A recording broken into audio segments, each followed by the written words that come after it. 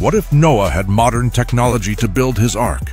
Instead of gopher wood and primitive tools, imagine Noah equipped with 21st century engineering capabilities and construction technology.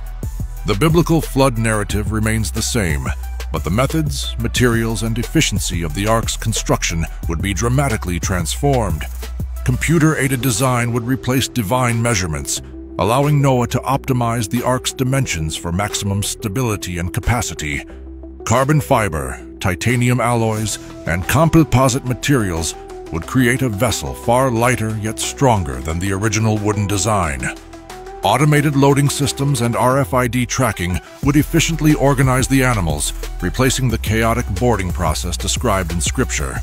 Advanced hydroponics and vertical farming would solve the food storage problem, providing fresh sustenance throughout the flood. Solar panels, wind turbines, and wave generators would power the ark's systems, eliminating the need for manual labor. GPS navigation and weather radar would guide Noah through the flood, rather than relying solely on divine guidance.